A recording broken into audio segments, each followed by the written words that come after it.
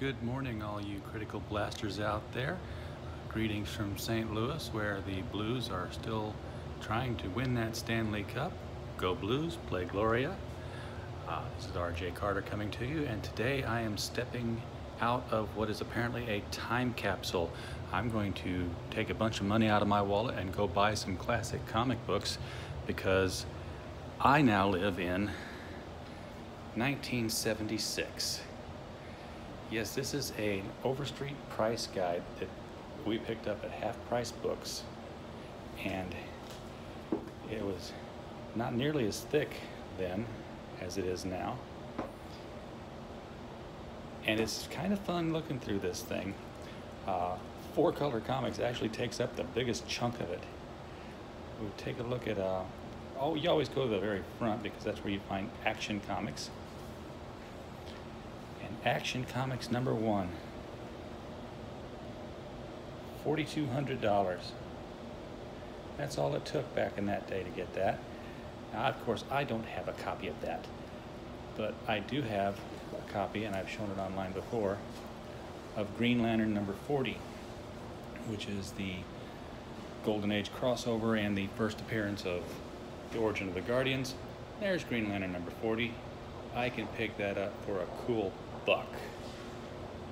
Wow.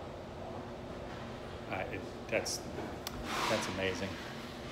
Let's see what I can get my first Batgirl for. That was over here in Detective.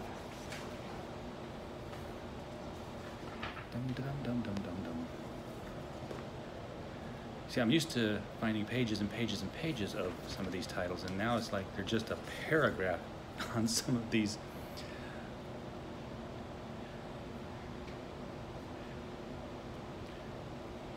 Well, here's origin and first appearance of Batwoman for $3. Oh, Batgirl. Introducing the new Batgirl. There she is, $3.59. Alfred brought back to Batman, $3.56. Another, $1. These are classic stories. All right, well, you want to see Amazing Fantasy, right? Sure you do. Here's Avengers. $14 for a #1 Avengers. Archie takes up the biggest chunk of the A's. That's funny. Amazing Man Comics. There it is, Amazing Fantasy, #15. See, that was an expensive book. You had to shell out $160 to get Amazing Fantasy. I'd say it was worth the investment. This is going to be a fun read. I'm going to enjoy going through this and seeing how the prices have gone up on some of these things. Here's the biggest sticker shock. Only $7.50 for this price guide, and it's got this beautiful Will Eisner cover on it because, of course, it was the spirit of '76, and they even stuck with the. Try putting that on a cover today.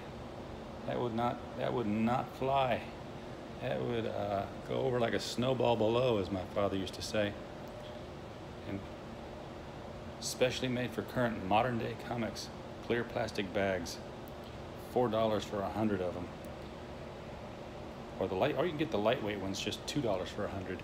And that was from, of course, our friend Robert Bell, who's been in the business there for years, operating out of a P.O. box in New York. So anyway, I thought it was fun, wanted to share it with you guys. If you like this kind of content, of course, we're looking for subscribers. We always rely on your viewers.